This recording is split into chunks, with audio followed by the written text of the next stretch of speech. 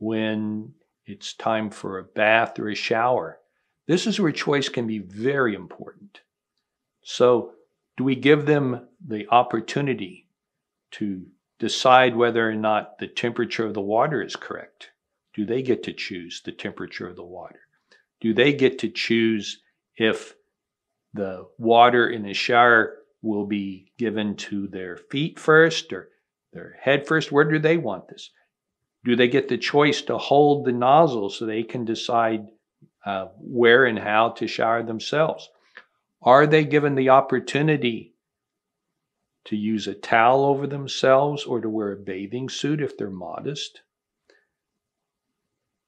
It's all about enabling the person to live their own life. This is what choice is all about. One thing I always ask when we do training is I ask people to raise their hand if they like to take a shower at night. And when people do, I say, well, I'm sorry, you go into a nursing home today and you are not going to be a happy person. Showers are given in the morning. How do you feel about that? So even something as simple as when the shower is given, how many days a week the shower is given, these are little things that are big things.